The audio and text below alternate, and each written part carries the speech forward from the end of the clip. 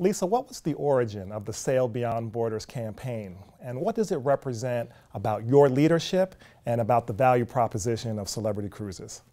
We have been thinking for quite a while about how to truly help celebrity separate from the pack in terms of how people think about cruise lines, how they think about cruise line advertising.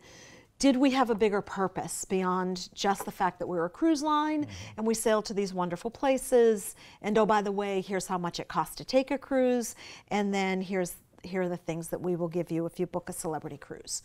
And as we thought about that, we thought about what is our higher purpose, and we also started getting concerned about the messages people were getting, about closing ourselves off, about walling ourselves off from different cultures, different people. I thought, you know what we do is just the opposite of that. And we need to tell people that, because it's what's good about us as human beings, and it's what's good about what we do for a living, which is cruising and taking people to these beautiful places to experience all of these different cultures.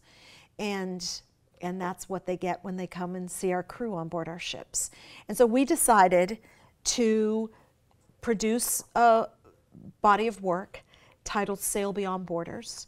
And it is a direct message against walling ourselves off, rejecting people just because of who they are, and living in a world where we let fear guide our decisions or our willingness to travel. And that spot, called Sail Beyond Borders, aired for the first time after the first presidential debate last night. Let's take a look. Far from the talk of building walls, far from the threats of keeping people out, far from the rhetoric of fear is a world of differences. Differences that expand and enrich us.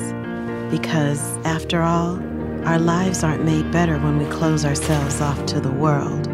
They're made better when we open ourselves up to it. Celebrity Cruises.